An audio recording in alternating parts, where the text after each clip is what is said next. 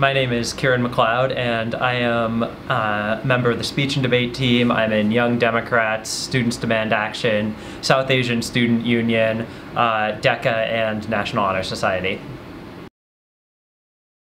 So I'm gonna have to say that my spirit animal is an eel, because they're kind of weird and slimy, and they hide in holes in the wall on their own. And also, like, if you ever look up a picture of one, they always look like they have their mouths open, like they just told a really bad joke.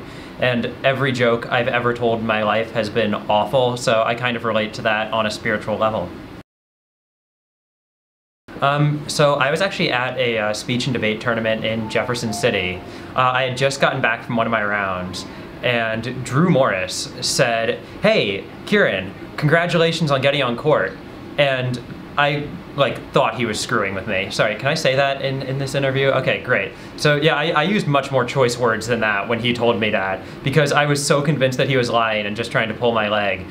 There was no reception at this rural Jefferson City school that we were at, so we ended up having to go upstairs to the top floor, which is the only place you could get the weakest of signals. And we finally got a signal, and he showed me the picture saying that I'd made it on court, and I finally believed him. So yeah, I went through like a good 30 minutes not even believing it after I'd been initially told. I'm gonna have to say that my favorite meal of the day is the snack that I get at midnight after my parents have gone to sleep, but I'm still hungry. Oh God, I know this is everyone's pet peeve, but when the people in front of you in the hallways are like clustered into one big, cluster of people that is just walking so slowly, and you can't go around it because it's just such a big blob of people. So you can't do anything to get around it, and they're just moving so slowly, and you just have to walk, like, literally moving your feet like 1 inch with every step so that you don't bump into them. It's the worst. Definitely a night person.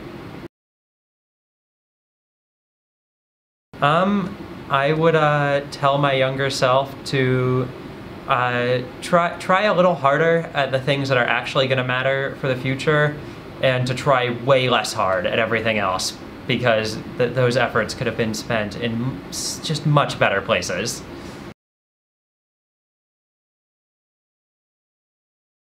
I would have to say probably Jurassic Park. It's a classic movie. I literally get chills at the climax of that movie. That's a really terrible thing to admit, but yeah, no, I unapologetically love that movie.